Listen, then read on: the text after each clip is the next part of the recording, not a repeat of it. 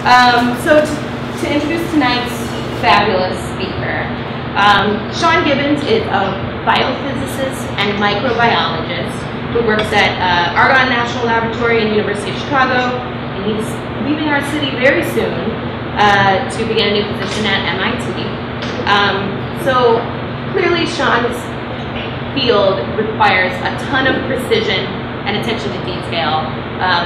I'd like to introduce him and his connection to you as artists by quoting another famous microbiologist, if I may, Jonas Salk, who is credited with creating the polio vaccine. An artist's only concern is to shoot for some kind of perfection, and on his own terms, not anyone else's. So here to speak to you about the perfection of the human ecosystem on its own terms. That was the best transition I could do. Good job.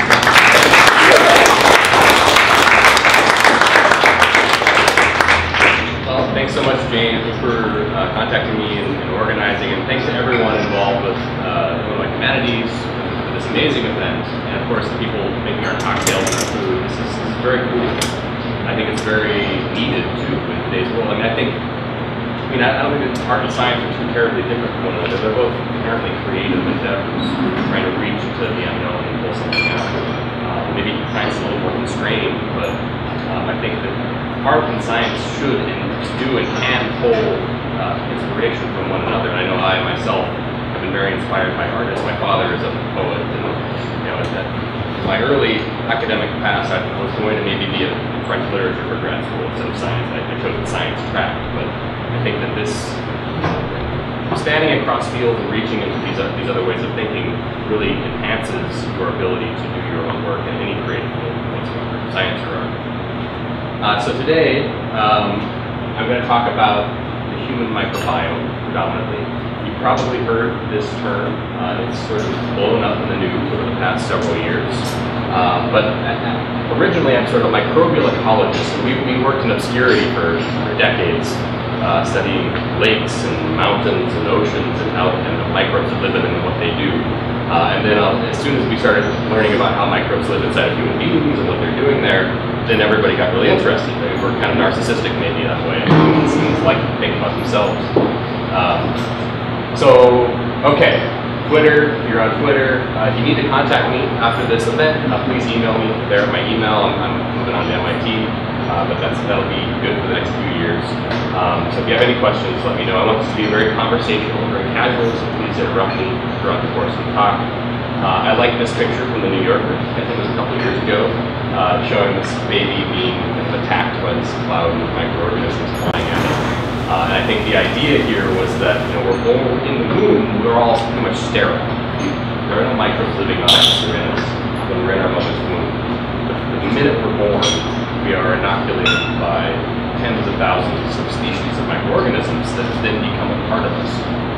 They inhabit our bodies. We become these walking rainforests or coral reefs. And this makes it seem kind of foreboding, but hopefully by the end of the talk, you'll agree with me that we should really accept this cloud of menacing microbes and that they're actually very good for us. And we should be very happy that this is happening.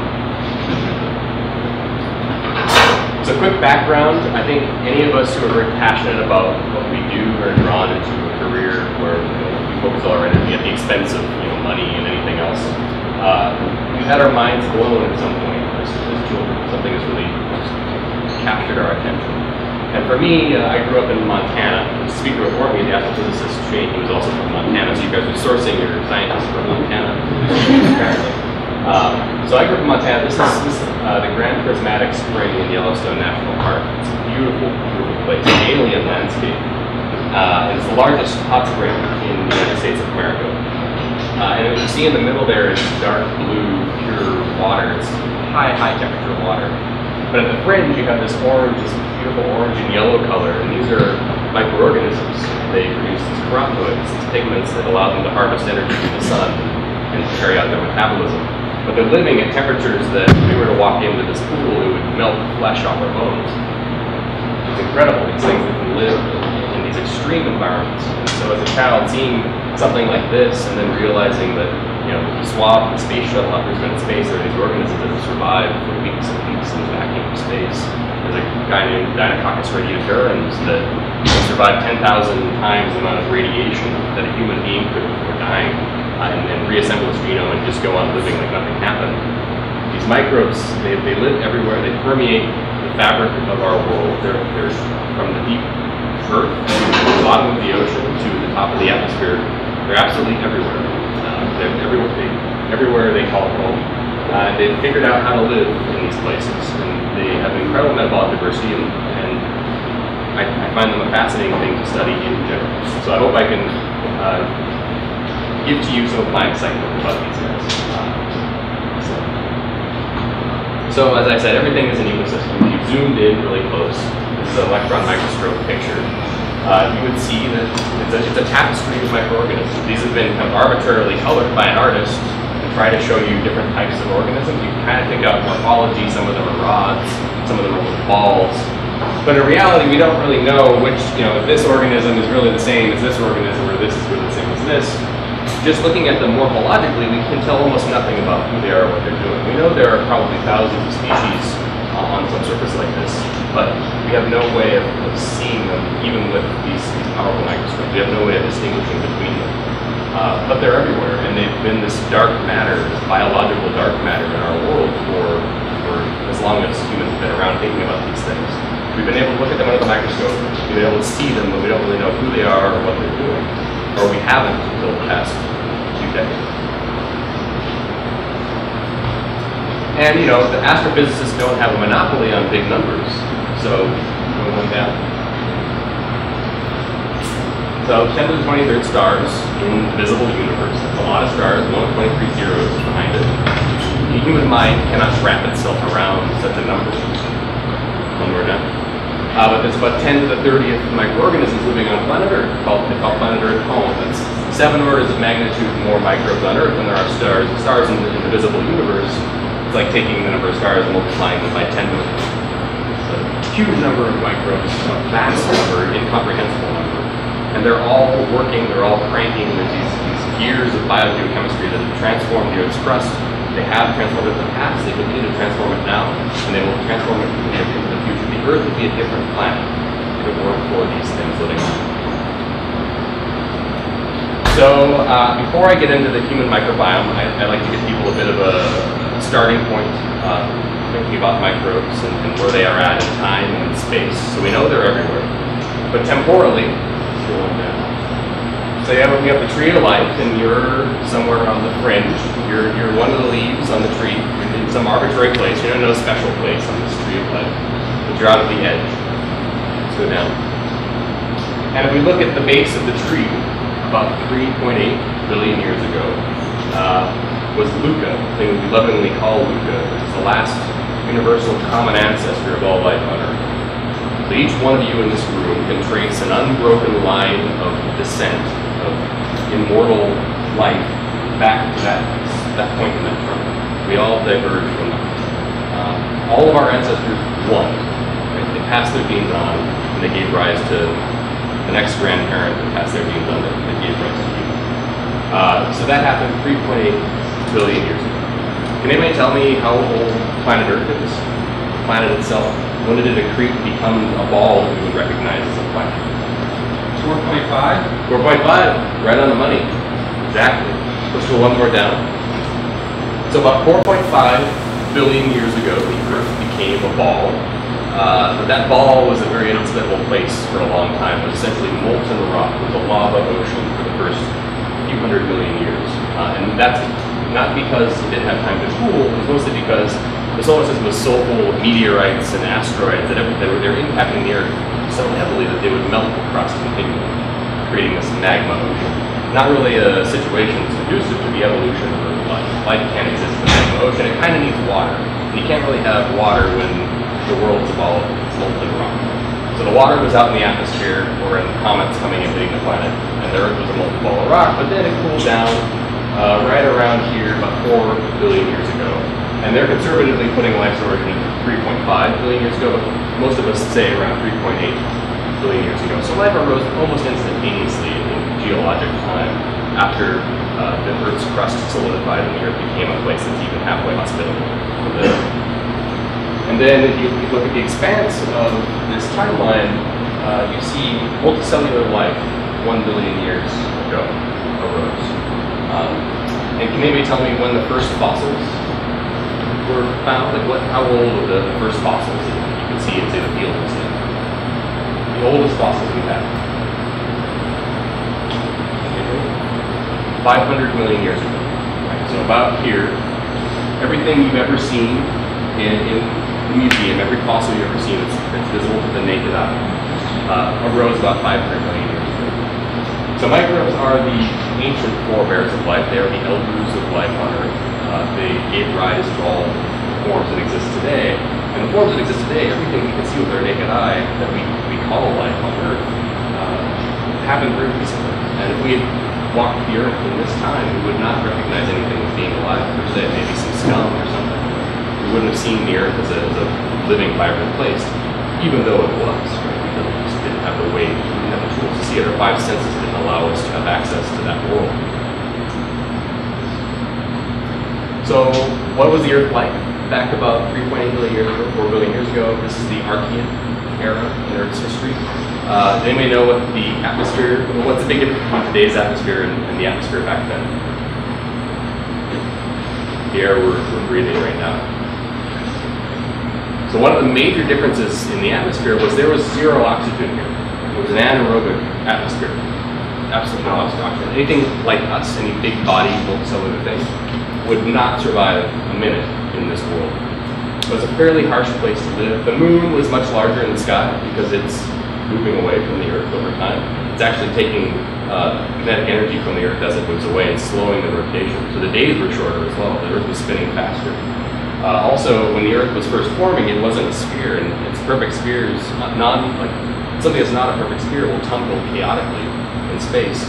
So the stars in the night sky were kind of moving, where they hadn't quite settled into their positions, and they were sort of moving chaotically. So if you were a mariner back at this time, you couldn't navigate the seas by the stars. They were just sort of moving around chaotically. But that all settled down. Life arose and started doing its thing. And about 2.5 to 3 billion years ago, a very special thing happened on Earth, which was the rise of oxygenic phototrophs, or cyanobacteria.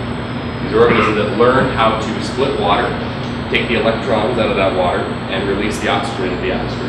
And over a long period of time, hundreds of millions of years, they built up an oxygen atmosphere in the Earth and built an ozone layer around the outside of the Earth. So that ozone layer had a couple effects. It blocked UV, so a lot of UV from penetrating the Earth, and it just filled the atmosphere with oxygen. And one thing that happens in these planets, in the early solar system, when UV light hits an ocean, say, is the UV energy will split a water molecule into oxygen and hydrogen. Hydrogen's so small that it can't be held by the gravitational force of the Earth at room temperature. It has escape velocity, essentially, at room temperature. So we would vent our oceans to space over time. But the presence of ozone and also oxygen in the atmosphere, when these little molecules of hydrogen were trying to escape, they'd encounter an oxygen molecule, form water, and rain back down to Earth. So the fact that life learned how to split water fundamentally transformed this planet to the one you see there, the blue marble.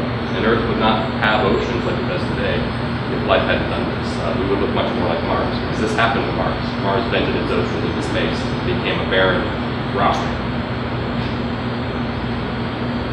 So they're mighty. They transform planets. They're terraformers, these microbes. But they're invisible to us.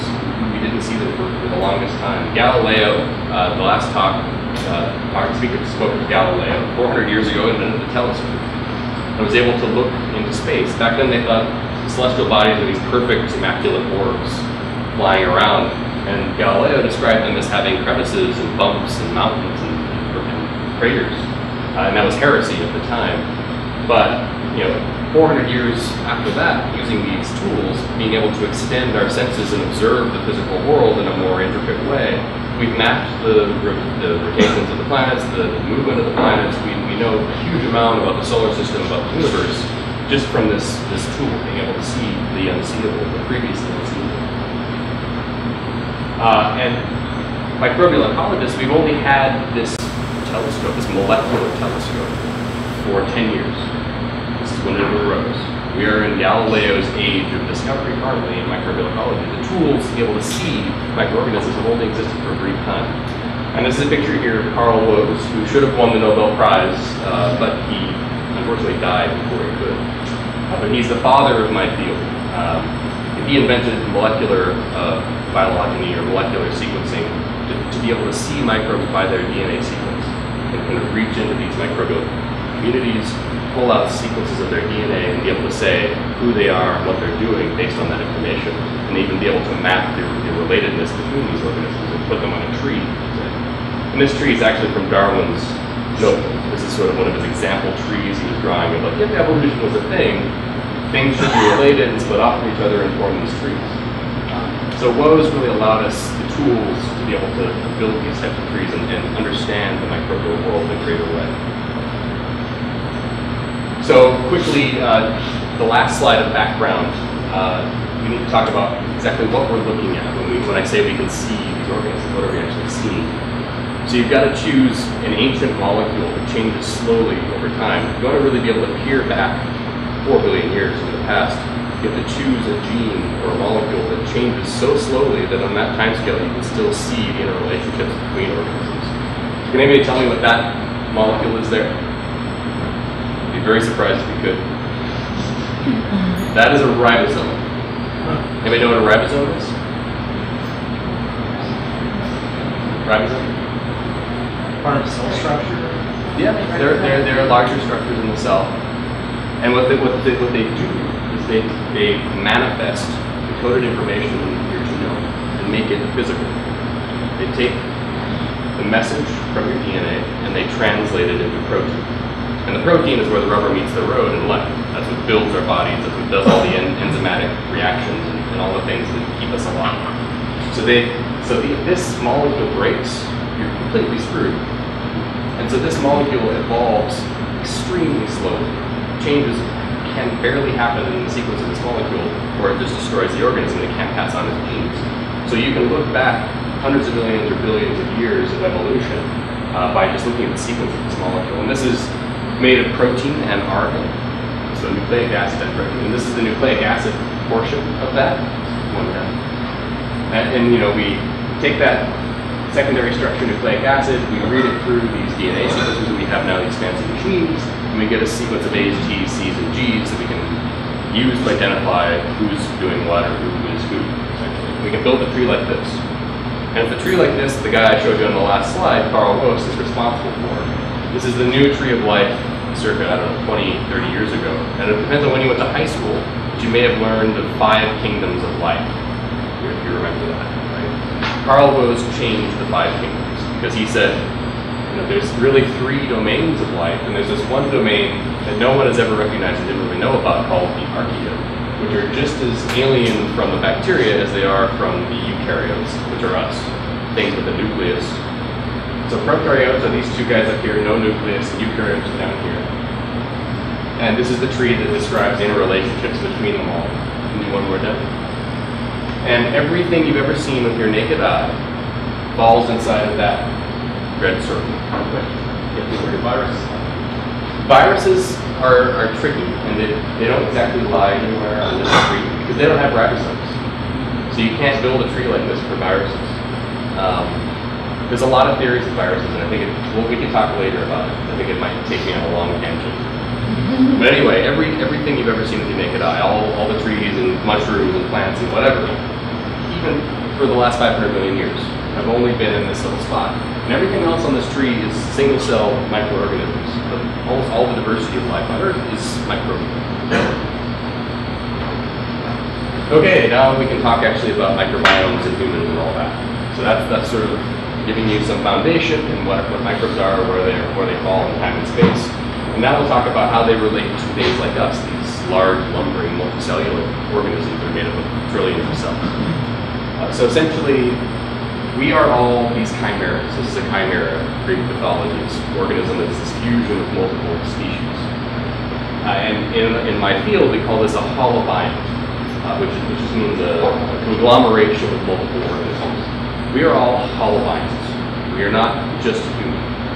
We are composed of thousands of different species, And each member of that consortium is integral to the individual's survival. Sean, are you saying hollow biomes? Hollow biome. Biome. If you go up one more. Biome. Oh, right there. Thank you. Hollow biome. Thanks. So this is the human hollow biome. So we carry about 10 times the number of bacterial cells. You've probably heard these statistics. In and on our bodies as there are human cells. About 10 trillion bacteria to about 1 trillion human cells. So they outnumber us by the numbers. And if you were to reach into their genomes as well, and compare them to our genome, we have about 30,000 genes. But the genes that are inside this microbiome, it's about 3 million. So about 100-fold the amount of genetic potential resides in this microbiome as in us. So if you were to like pull out all the microbes from this person's body and hold them in the wet globule here in front of me, it would be about a 3-pound ball, be about the weight of your brain. And we're now recognizing this thing as a new organ in the human body that we previously just ignored.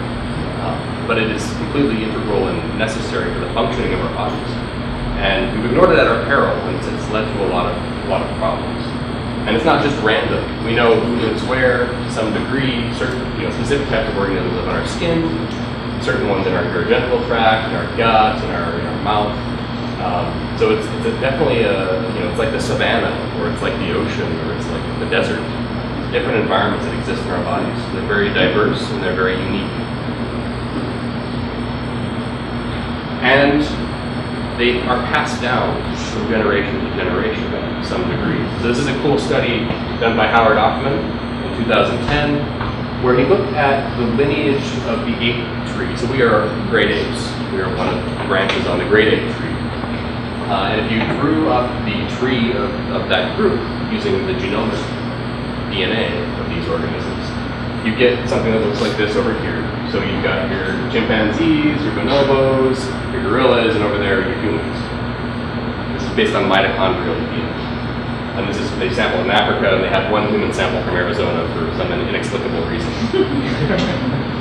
So then what they did is they took the poop from all these individuals, and they sequenced the bacteria, like who's there, and then what abundance do they reside there, and created a sort of distance metric based on the structure of these microbial communities. And they plotted that as a tree. And they found that they got the same topology. The tree was a similar topology where the chimpanzees were all one cluster, the bonobos, the gorillas, and humans. So you could reconstruct the evolutionary history of the ape tree based on the gut microbiome. So there's some sort of vertical inheritance of the microbiome in this lineage. And that can be due to vertical inheritance, you getting it from your mother, or it could be due to filtering of the environment. So say your genes somehow select certain microbes from the environment to reside in you, and that's related to your genotype. So we're not quite sure exactly how much of one or the other is true, but essentially you can reconstruct one from the other. But modern humans are a little weird, right? There's sort of a disconnect with our way of life that we've had for tens of thousands of years. We live outside for the most part, for most of our evolution, in smaller groups. I mean, even I guess 20,000 years or so, we've been living in small cities or towns with agriculture. But still, we're outside, we're interacting with animals, we're in a fairly dirty, as we would say today, environment.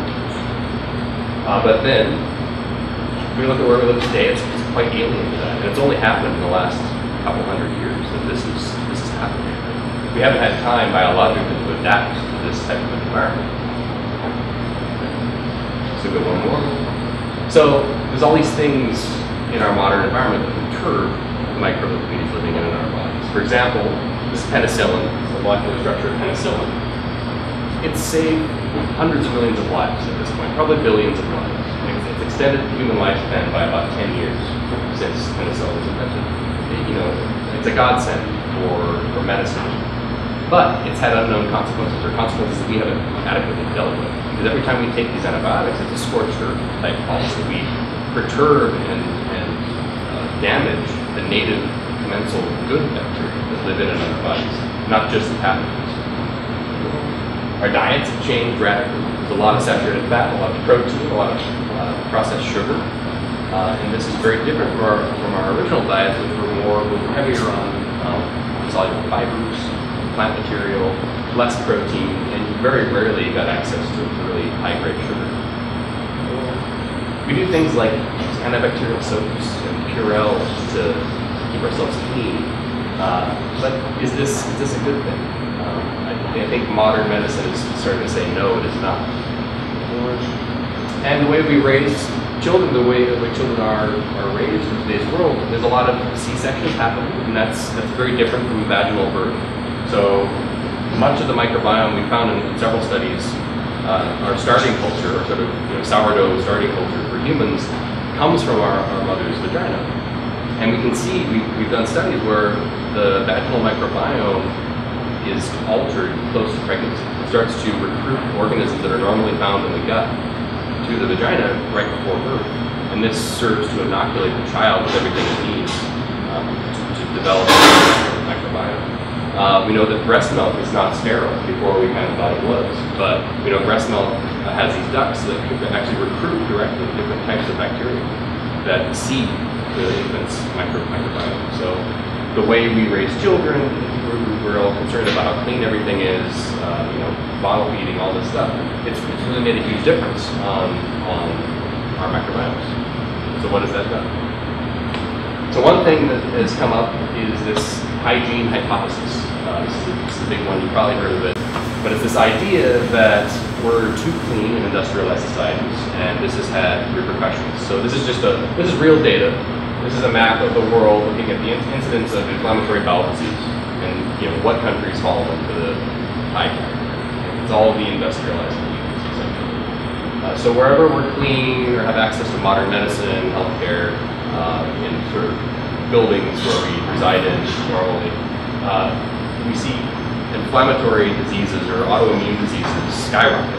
Asthma, all these gut disorders, allergies, peanut allergies. These things are on the rise, and we believe that it has a very strong root in the perturbations that we've done on our microbiological ecosystem. So yeah, dirt is good for you. I want to try to. There's so much microphobia in the world, in the public, and I want to try to fight against that. So please, dirt is good, and don't use Purell and don't use antimicrobial soaps. I think hopefully I'll give you some more data to back that up. Okay, so my advisor is Jack Gilbert over there, and so now I'm going to actually get into some real science that's coming out of the University of Chicago right now that I've been peripherally involved in here, but then others that I've actually been involved in. And this is work with Jack and John, so John is a surgeon, gastroenterologist, and Jack is a microbiologist. And they've been working, so John will do these surgeries where, say, they'll remove colon cancer from a patient, and they have to stitch the colon back together. So you get this seam where you stitch the colon back together. But they have this big problem of leakiness. So no matter how good the technology's gotten with glues and stitches and different ways of really sealing that wound, somehow little holes get poked at the site of the stitching together. And they try to figure out what's going on here. So what Jack and John were able to figure out is this organism called Enterococcus faecalis. It is normally completely harmless, and in fact, very good for us. It actually trains our immune system. It helps our immune system be less inflammatory. And normally it's just this perfectly good component of our microbiome. But when you do a surgery like this, the first step that you do is you take a bunch of antibiotics. So that's a very harsh perturbation on the microbiome. Then you open up the colon, which is an anaerobic environment. So you have this poison gas spill in, oxygen, that this organism will die if it encounters oxygen. So these guys are under stress. Antibiotic stress, oxygen stress, and then when you seal the wound up, the body is trying to heal. So it starts to suck nutrients away from the gut to the wound site to facilitate the healing process. And in particular, phosphate is a fundamental nutrient that they use to build their DNA that they're deprived of during this process. So what they found is faecalis says, okay, apparently, everyone's against me now. And so I'm going to go to the site of the wound and I'm going to upregulate all these nutrient importers and I'm going to try to suck the phosphate back away from the body. I'm going to try to break down the walls of the colon and try to get at that nutrient. So it turns on us, right? It's normally our friend, but it becomes our foe due to this well, surgery and the stresses that it's encountered. And so one of the things that they're working on now is, instead of using even more antibiotics to try to treat something like this, which is sort of counterproductive, they're looking at having these foams or this application of phosphate to the wound site, kind of slow release phosphate that will allow fecalis to not be deprived of phosphate, so it feels like it's okay, it feels like it's at home, and it won't go against the body. So it's just this simple sort of Zen trying to work around the microbe rather than trying to just kill it. And there's many stories like this all over the place that we haven't uncovered yet, but modern medicine, this new branch of modern medicine involving the microbiome is a huge new thing, and it's going to save lives, and it's going to do a lot of good. Speaking of which, I'm going to now run back here and show you guys a video. So this is the biggest success story in microbial ecology in medicine so far. And you may have heard of this. This is fecal transplants. So there's a particular organism named Clostridium difficile, or C. diff, if you maybe heard of it that way. It's sort of a weedy species, and it tends to infect people after a really strong dose of antibiotics. So when you knock down the native immunity and that native ecology dissipates, this organism gains a foothold and it won't be displaced. And it ends up giving people really severe diarrhea. And in infants and in older people, it's fatal. It can be fatal. It can kill people. And the really bad thing about this bug is it's totally resistant to antibiotics. Not totally, but a lot of people can't be treated using antibiotics to get rid of this particular disease. So what this is here, I'll briefly explain.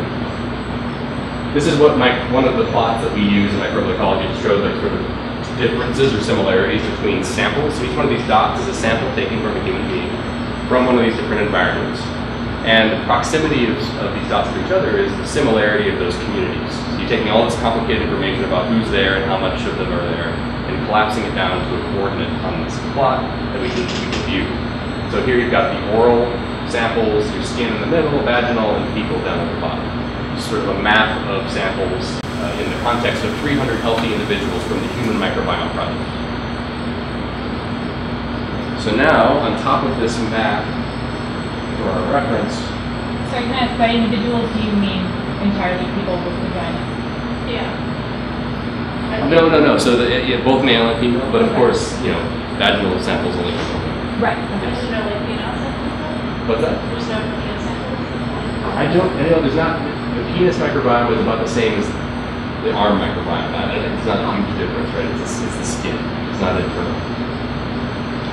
So, what these stars are representing now are a bunch of people up top in red who have Clostridium difficile infections that cannot be treated with antibiotics. They're in dire straits. They're at risk of death. At the bottom, that gold star, that is showing the fecal donor. This is the person they've identified with a healthy gut microbiome. And they're going to take fecal material from this donor and they're going to implant it into these people up here. And we're going to see what happens. We're going to have a time series trajectory of what happens to their microbiomes after they receive the implant from the donor. So essentially, instantaneously, their gut recovers. It is an overnight process. It's a kind of magic bullet. And they never regress. They never go back up. They're essentially permanently cured by this treatment. So it's an ecological way of treating people. It's no longer trying to use a drug or anything like that. We're manipulating the ecology of the gut to save people's lives. What's the delivery system? There are several, some unsavory. So one is through the mouth. Actually, I don't know why they do it that way, but they'll put a hose all the way down the lower gut and then deliver it that way. The other one is rectally. It's sort of an enema. But they now are making these pills. They're just essentially frozen pills with poop inside of them that you can just pop and it recolonizes your gut. It's actually the guy I'm going to go work for at MIT has developed some of the technology to be able to do that. Earlier you spoke about the microbiome as like another organ in the body. I'm curious, when we die, what happens? Does it die at the same time? Like, does it disperse and does all of it die with us, or is some of it like we? It's a really great question. So There's some work on this. Rob Knight's group, who actually made this video, they've done some like post-mortem microbiome studies where you could like forensically tell how long someone's been dead by the microbes that are growing on their bodies. But essentially all the things that are there now are still there when we die. And some of them, there's sort of a handshake system between our microbiome and our immune systems. Our immune system tells the microbiome, this thing is alive, it's in your best interest to just take what you're given and not revolt, and you're going to have 100 years, and you can live in this place and it's nice and warm and great. But if the person dies and their immune system dies, suddenly the microbes can sense this and they're like, okay, now I just have a big happy meal, but this train is done, I need to get out. So they'll start to actually eat you. So it's a lot of what decomposes you is your native microbiome learns that you've died and then returns you to facilitate the process.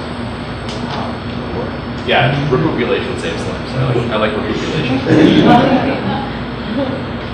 Okay, so this is getting more into the organ aspect of the microbiome. Like, why do we call it a new organ?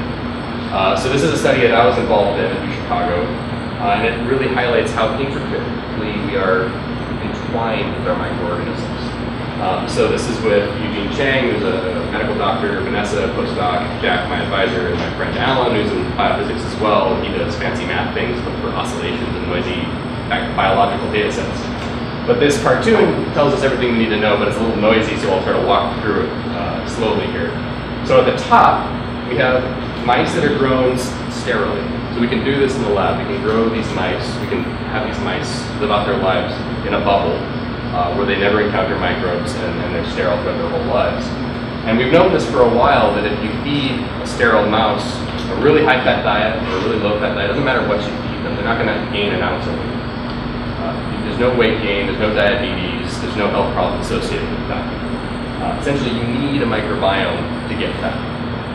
That's something we know now. But now if we go down to conventionally raised mice that are non-sterile, we feed them a nice low-fat diet, we see that there are these oscillations over the day in their microbiome. Some organisms are more abundant at noon versus some are more abundant at midnight.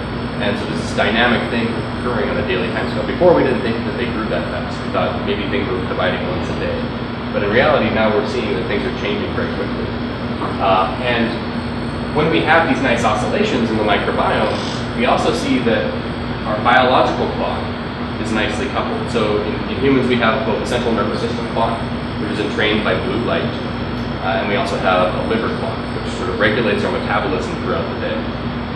And these are normally coupled together so that your central nervous system is telling you, like, when you go to sleep, you want to be storing sugars, or when you're awake, you want to be put out in the bloodstream, or however that works. I'm not a human person yet.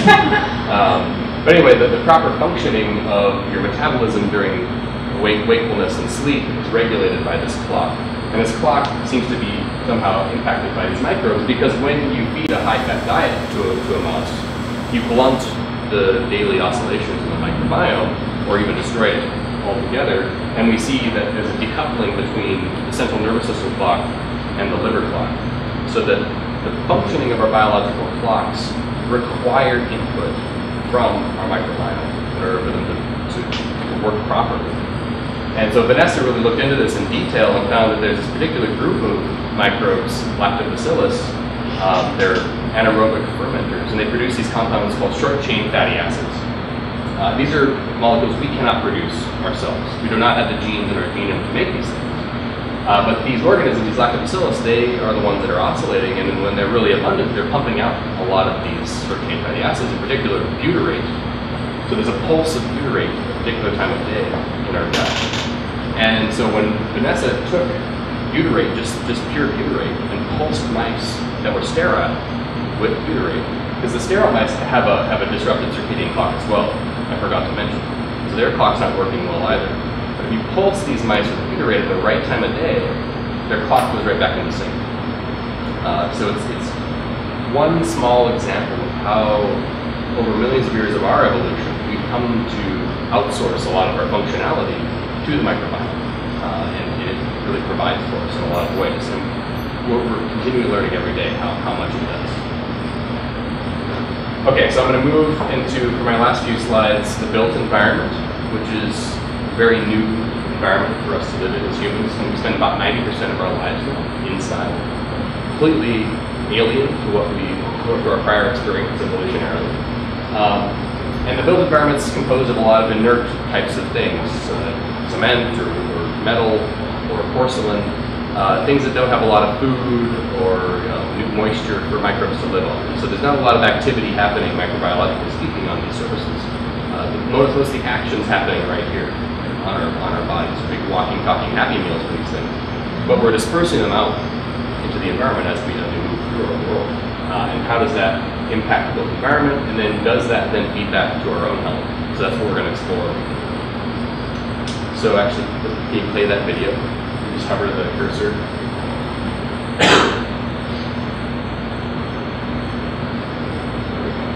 This is a little animation made by some collaborators in Oregon, just to sort of show you what if we could put on microbe goggles and look out at the room, right?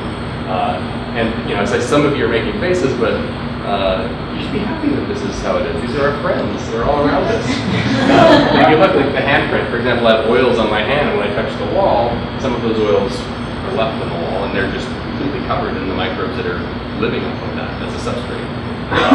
Not only that, but as we breathe, we're dispersing tens of thousands of microbial cells into the air. And we're all sharing each other's microbiomes as we sit in this room. We're all a little more microbiologically similar by the end of this night than we were when we walked in. So the built environment, it's important to understand how the flux of microbes affects us and affects the surfaces that we interact with. Like, can we get sick under certain conditions in certain types of built environments, or can we engineer built environments to be more conducive to human health and well-being? I think we can go to the next one. So, one of the big projects that my advisor Jack is working on, along with Dan Smith and Simon Lax, a postdoc and a grad student, is the hospital microbiome. So, UChicago just built a new hospital. It's a big, new, fancy hospital. And they allowed Jack to get in there with the swabs and swab the whole thing before any humans moved into it and look at what microbes were living there. And then after humans moved in, to kind of follow through time. So they had a year-long time series where they sampled every single day, multiple rooms, multiple patients, multiple nurses, different types of surfaces, and kind of tracked the microbial ecology of this building over time. And they found some pretty cool things, right? Like, essentially overnight, when a person moves into a space, the space starts to look just like them. It looks like their microbiome. So we very rapidly populate any room we inhabit with the microbes that live in and on our bodies. And that could be a problem if you're really sick, if you have some pathogen, because then you're dispersing that organism as well. So how do we manage those types of scenarios? The one thing about hospitals is they're very sterile, despite the fact that we get a lot of noxomial infections, or hospital-related infections. People get sick a lot in hospitals from these really nasty bugs that are antibiotic resistant, that are really noxious things. And they have been able to get rid of that with just sterilizing the surfaces. So Jack is a fan of the Crimean War hypothesis. So Florence Nightingale during the Crimean War, this famous thing where she opened all the windows in this room where all the soldiers were recovering, and he got fresh air into the room. And they saw very quickly an increase in the recovery rate of these soldiers, just with some fresh air. Because in this room, when everything was closed off, these guys are just exchanging their bad microbiomes back and forth with each other. And when you open the windows, you're getting a flux of things from the outdoors. Nice, diverse populations of microbes that don't care about humans. They could live with you or without you, but they're not bad for you. And you're sort of mixing out the bad and mixing in some of the good. So Jack's a big proponent of maybe having a spray or having a spritz of some sort of cocktail of good bacteria that are then prophylactic to bad guys, that they're actually the weeds, right? If you get rid of everything else, the weeds are left. These bad resistant infection type organisms. But if you can populate your surfaces with this inert community that's beneficial to humans, and you can displace those weeds, that might be a better way to manage hospitals than the way we've done it so far. So another kind of follow-up study on this hospital thing is the home microbiome project, which got a lot of attention from the media, so you may have heard of it. But this is again, Jack, Dan, Simon, I was involved in this one as well. And we wanted to ask the question, you have a family or a person moving into a new space, Does the space define the person's microbiome? Does the person's microbiome define the space? Do they stay separate, or do they become something totally different, right? Some sort of synergistic thing? And incredibly, what we found is it's overnight. As soon as people move into a new home or a new space, it looks just like them, and that signal decays over time. So Jack's family was actually in this study, and they found that when Jack would go on, a business trip or go to a conference and leave for a few days, they could see his signature decay as he left the house. So they could tell when he was home and when he was gone. There was another interesting story of a couple with a lodger. There were 3 people living in the same house, but 2 of them were a couple. One was living in the basement. And you could tell which one was the couple by the microbiome on the inside of their nose. For whatever reason, their microbiomes on the inside of their nose are right on top of each other for this couple, but not the lodger. So you could tell who was intimate, right, based on their microbiome. And another cool thing from the study too that Jack likes to play up because he has a dog and he loves dogs, is that if you have pets or you have dogs and cats that are outdoor pets, they can actually bring in things from the outside, and they sort of augment the diversity of your house. So you get more outdoor bacteria that you wouldn't normally see in your home by having these pets, and you can trace the transfer trajectories of what's transferring what to who. And this is another one I did, which kind of got some weird press, so I thought I'd mention it. It was looking at the ecological succession of microbes on bathroom surfaces, public restrooms. And we wanted to ask the question, if you just totally scorched the surface, destroyed all microbes that were there, there was a picture, under the microscope you can see the little dots of light are living microbes. By about 20 minutes of bleaching, we pretty much got rid of everything. So you start from that, you start from nothing. What shows up first, what shows up next, what's the successional trajectory? And we found that in the beginning, it starts off really crappy. I mean, there's a lot of poop bacteria on these floors. And this is likely due to the fact that when you flush, you aerosolize some of the fecal microbiota, and they get dispersed during the poop. But then over time, this red bar is skin-related organisms. So skin-related taxa begin to dominate over time. These fecal, which is probably because of the fact that a fecal microbe, when it hits the floor, it's pretty unhappy. Right? It was in a nice, warm, anaerobic place, and now it's in this dry, aerobic, light everywhere. It's going to die. It's probably going to die or go dormant. Whereas the skin, they're fairly used to that type of an environment, so they're probably hanging out a little better. And then, interestingly, if you just clean with normal soap and water, normal janitorial surfaces, we looked at these rooms over the course of several months and found that the skin-dominated state persists in the face of normal cleaning. So you only get this really huge peak in poop bacteria if you just bleach them. But the poop bacteria never get a foothold if you just use normal soap and water. So don't clean your bathrooms too thoroughly, or you're just going to be inundated with crap. But it was kind of a complicated or maybe subtle study in some ways, so there was a lot of different press coverage. Some were like, oh, it's no problem, go use the restroom, like, there's nothing dangerous in restrooms, public restrooms are great. And others were like, what things lurk in your restroom? So it was very bimodal. There was no in-between subtle articles on this. And I would say, I would go more on the go ahead and use the restroom side personally. But of course, basic hygiene is always a good idea in public spaces because things like flu viruses are very mobile and they transfer very easily. So just washing your hands with normal soap and water, not antibacterial, but just normal soap and water is a good precaution in a public space where people are passing things along. Okay, so my last slide on the science is this cool little study on forensics, microbial forensics. So myself and fellow grad student Simon Lax did a 2-day study where we sequenced the bottoms of our shoes and our phones every hour, for 48 hours, every waking hour for 48 hours. And this is again one of those plots where distance between points is the similarity between samples. And so here we're colored by person 1 in blue, which is Simon, person 2 in red, which is me. So we definitely kind of grouped apart and kind of tell who was who overall. If you look at phones in blue and shoes and floor in red and orange, the shoes and the floor map on top of each other. And so oftentimes shoe samples looked exactly like the samples you were actually standing on the floor. So there's a good mapping between what's on your shoes and what you're walking on, as we would have expected. And the phone had a great mapping to your hand, your skin microbiome. So we could identify individuals based on who was touching what, essentially. And this is just a sort of barcode now of our microbiome. So these are time points in the columns, and the rows are all individual types of microbes. And so you can see Simon and I have very different microbial signatures, so we're very easy to tell apart. And over time, we're fairly stable. There's some blips, but we look pretty similar.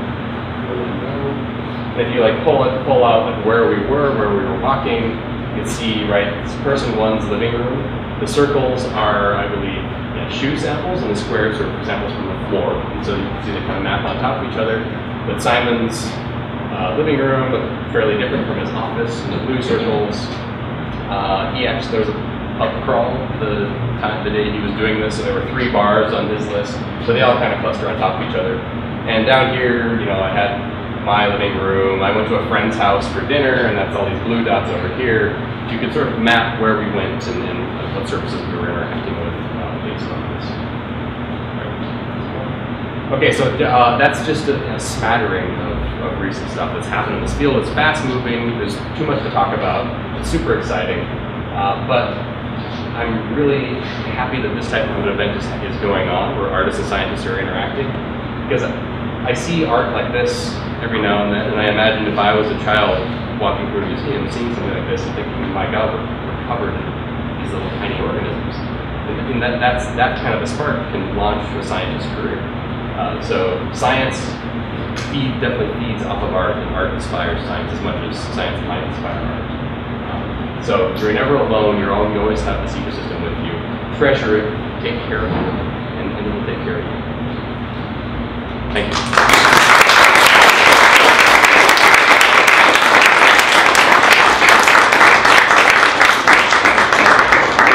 Questions? I don't know if it's even sort of direction but in regards to the contract. The what? Breaking of the contract that you mentioned. I'm curious if there's any insight regarding epigenetics and how we are responding to Sure. So the question is breaking the contract, epigenetics.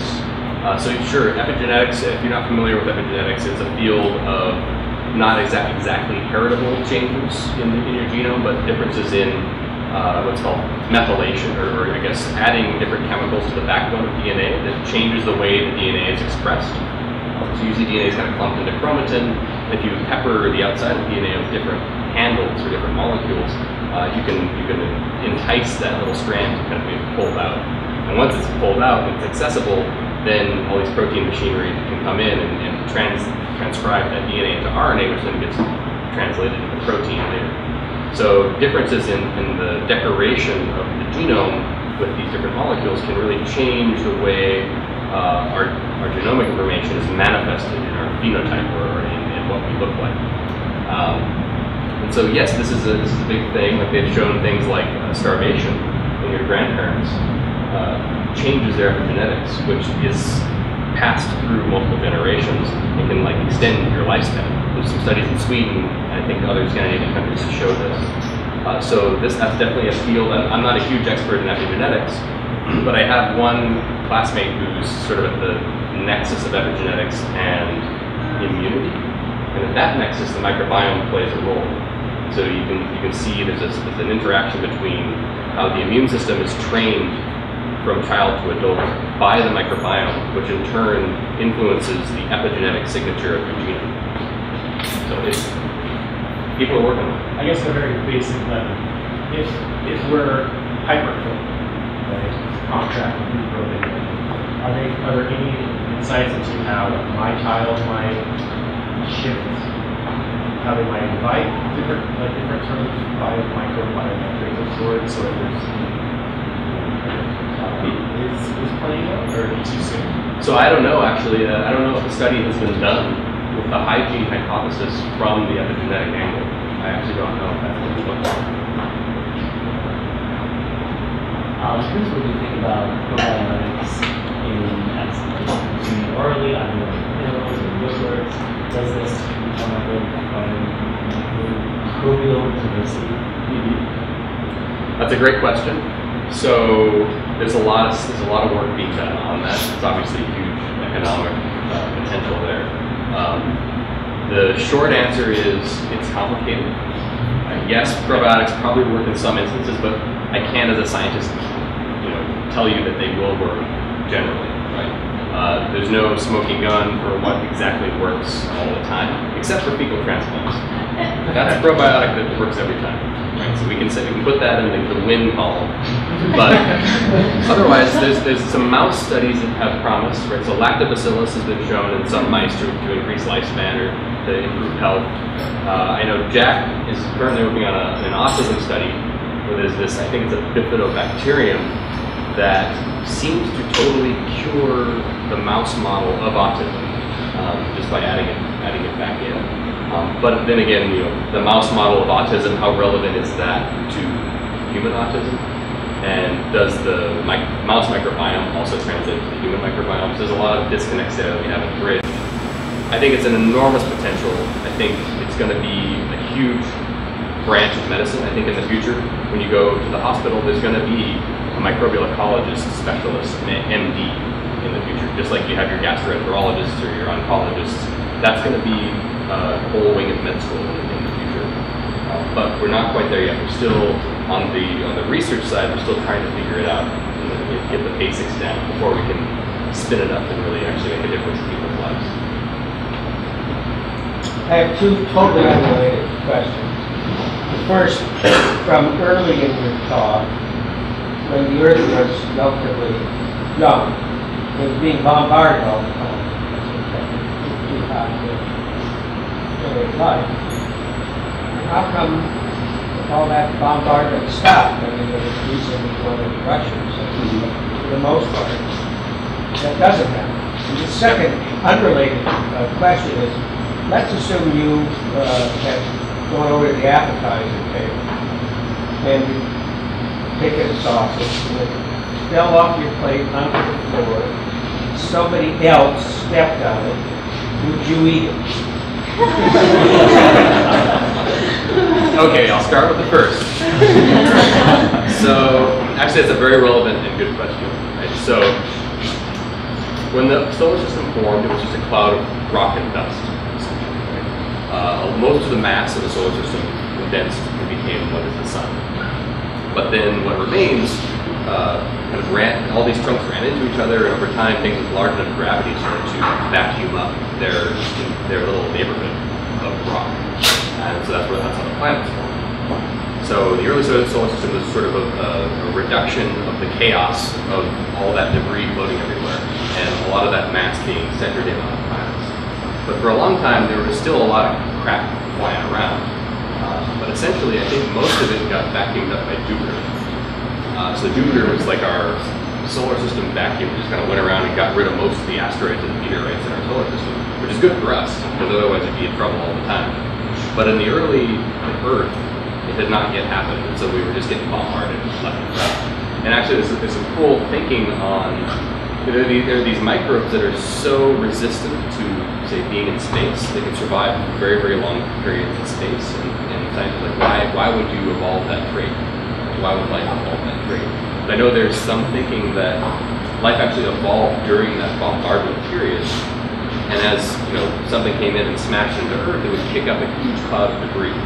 And that debris would have rock in it that had embedded in it life forms that could persist in space for a long period of time. So that debris cloud would kind of fly onto Earth.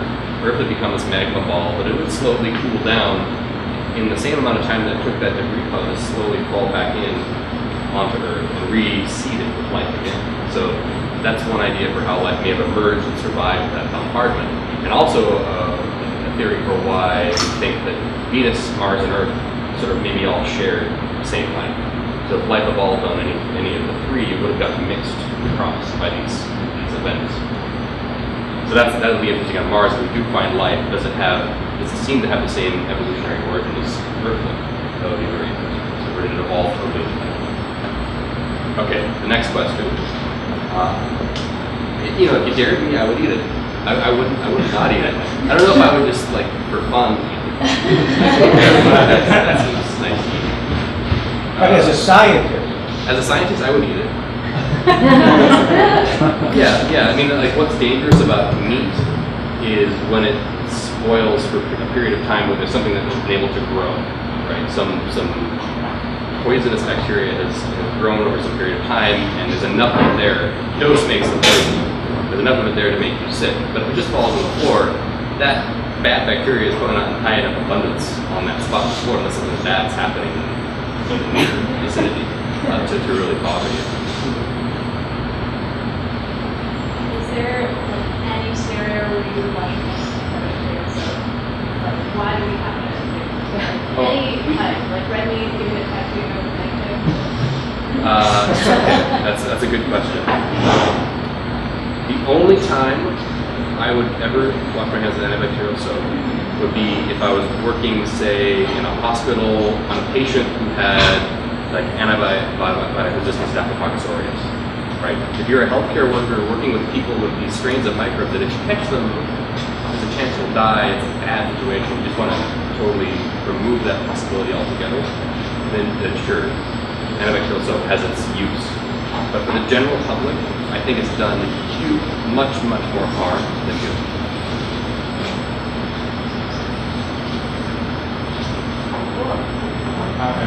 Just one last question. question. Alright, cool.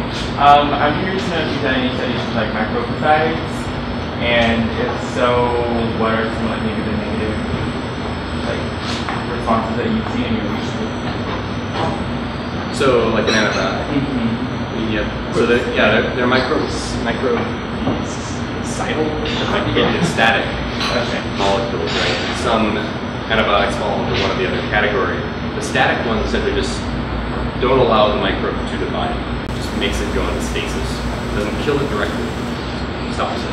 Is that dormant? Is that what that? Yeah, essentially, it kind of goes dormant. It can't. So, for example, it can't make its cell wall. It doesn't have the components to build a cell wall to divide or something like that. And then there are ones that like make it light. Right? So there's one where it can't make protein that just kind of stops everything a little bit. But have I done any work on that? Well, lots of people have done work on that. Although most of the development of those types of molecules ended back in like the 60s. We haven't had many new ones for a long time. That is a huge research effort currently.